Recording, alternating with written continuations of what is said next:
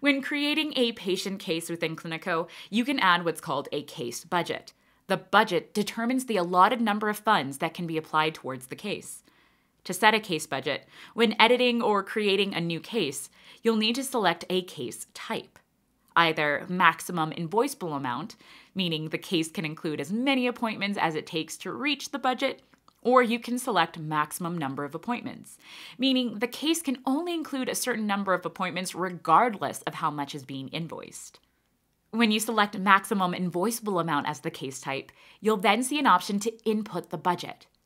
Once you save your case, you'll now see if a certain dollar amount has been reached versus a certain number of appointments.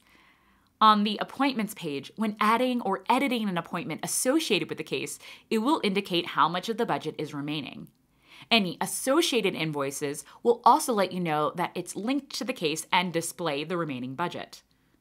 If you have any questions regarding patient case budgets, feel free to reach out to the support team by heading to Help, Chat with us within your Cliniko account menu.